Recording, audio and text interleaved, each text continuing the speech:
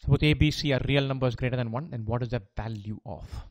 Right, so 1 by 1 plus log a square b log c by a to the base a square b. Symmetric expression 1 by 1 plus log b square log a by b to the base b square c. All of these questions, just remember, deal with one term, not everything. And remember that 1 can be written as log k to the base k. I'm going to take only one expression, this one, the denominator alone. Write it as log a square b to the base a square b, that is 1, plus log c by a to the base a square b. Brilliant. Now we know log p plus log q is log of pq. This is log to the base a square b into c by a,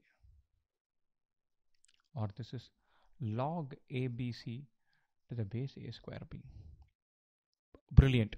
Or this first term is 1 by log of abc to the base a square b.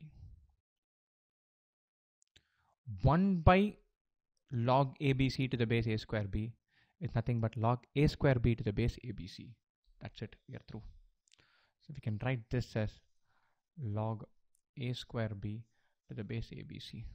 Then this will be plus log b square c to the base abc plus log c square a to the base abc, which is log of a square b into b square c into c square a to the base abc, which is log of a cube b cube c cube to the base abc, which is 3.